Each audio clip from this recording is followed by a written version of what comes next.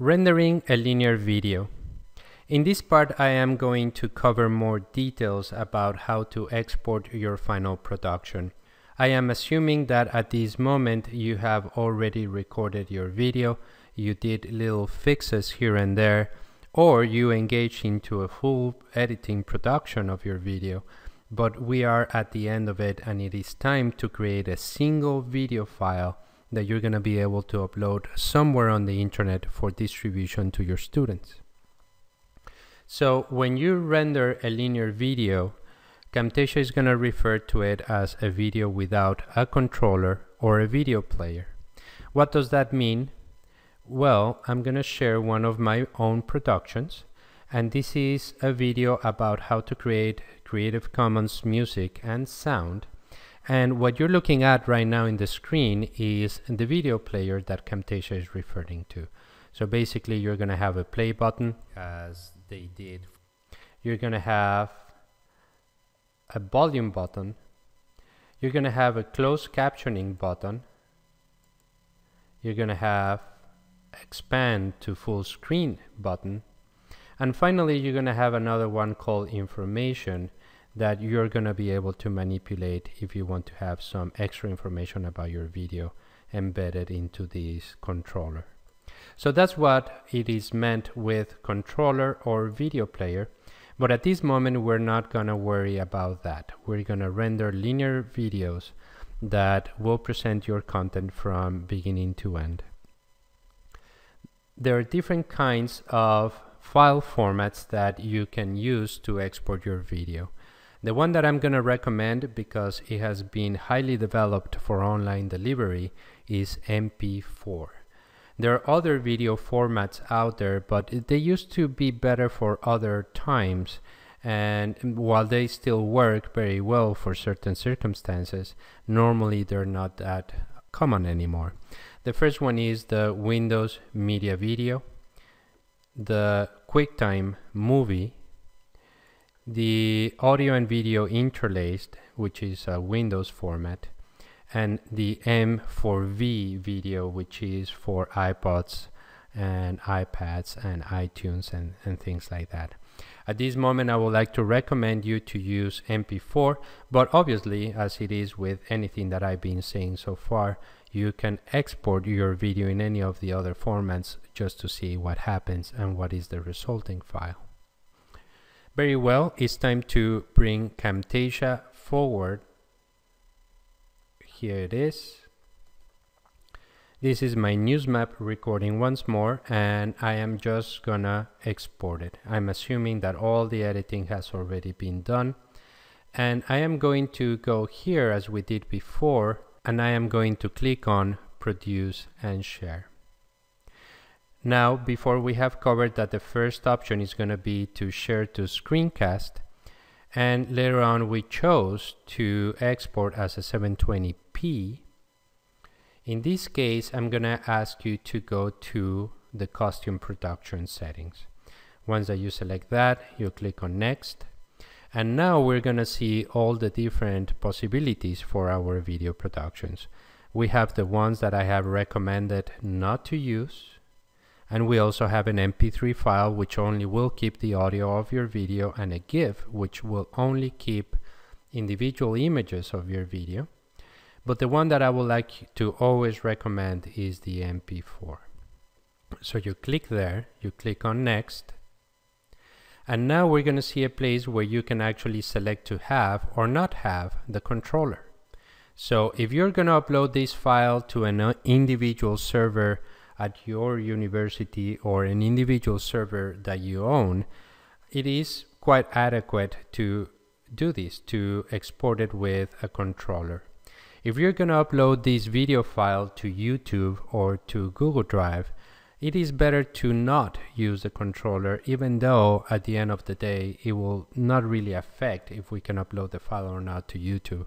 So it is better just not to have it at all and to move forward without it.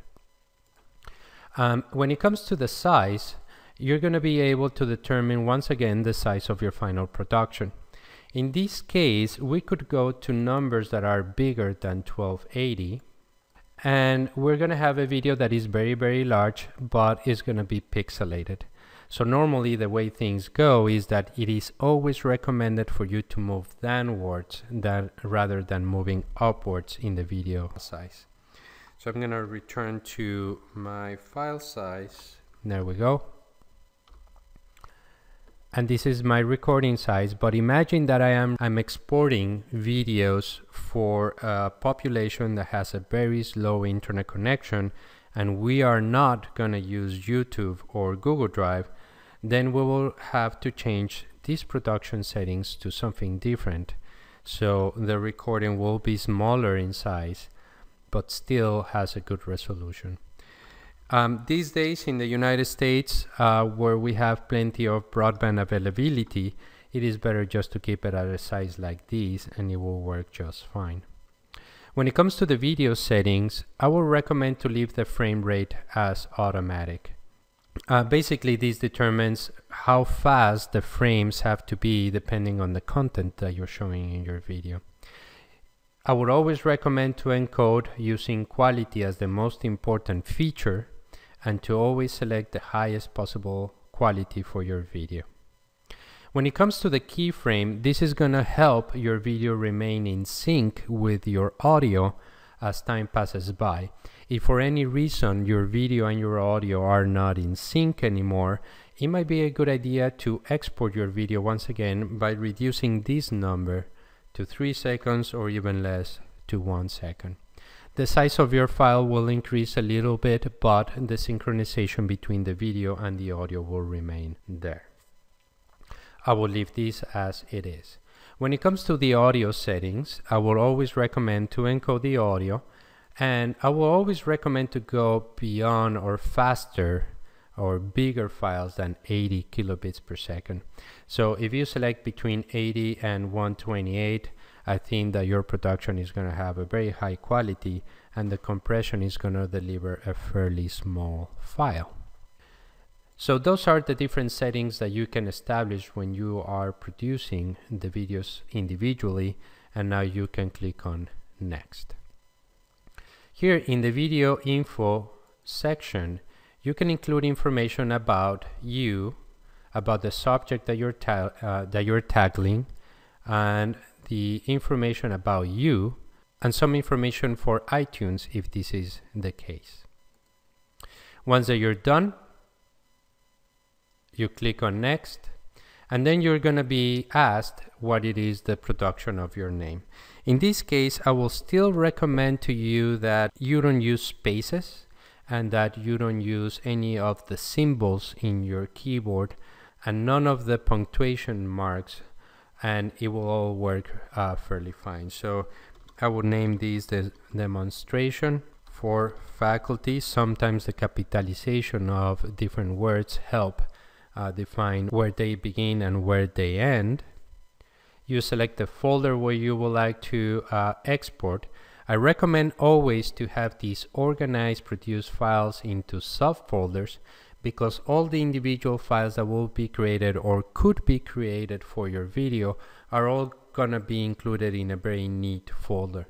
If we don't do this, our files are gonna arrive with all of our other media, and it's gonna be difficult to distinguish which ones to grab at the time of uploading files to a server or anywhere else. I always like to see the production results, mostly because it gives me a screen telling me that everything has been done, and I always check my videos after I have produced them so I can just be certain that they have no errors. Very well, once that this has been done, you click on Finish, and then the rendering process takes place. Remember that this rendering process is a fairly long process, and depending on the length of your video, it can take 5 minutes to a good hour or hour and a half. And well, you have to prepare for these type of processes to take place. So if you're trying to edit your videos just before delivering, you might find yourself in problems later on, because this process of rendering and later on the process of uploading might be fairly slow. Very well, I'm not going to finish this process, but we have covered all the different ways to render a linear video.